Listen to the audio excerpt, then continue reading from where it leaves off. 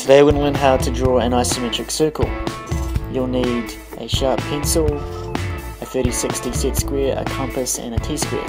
Right, let's get started. So the first thing you want to do is get your T-square and your 30-60 and draw a line like this. There you go, that's one line, boom, done. Flip over your set square and draw another line roughly in the middle of the first line. So you should have a cross like this. Next, get your compass and scribe 4 points on each line. 1, 2, 3, and 4. 4 points. Get your 30-60 set square and draw one line here and another line right here. Flip over the set square and draw two further lines. One line here and one line here. You've just drawn yourself an isometric square. Congratulations.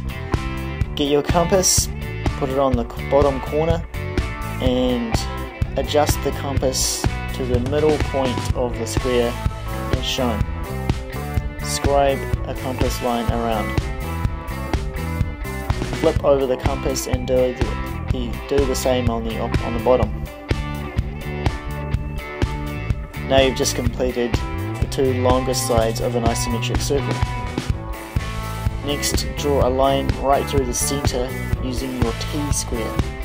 Use your T-square, not the set square. Draw it right through the middle as shown.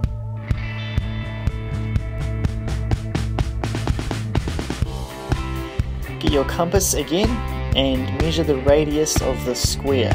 So put it in the point in the middle and adjust it till it meets that outside edge.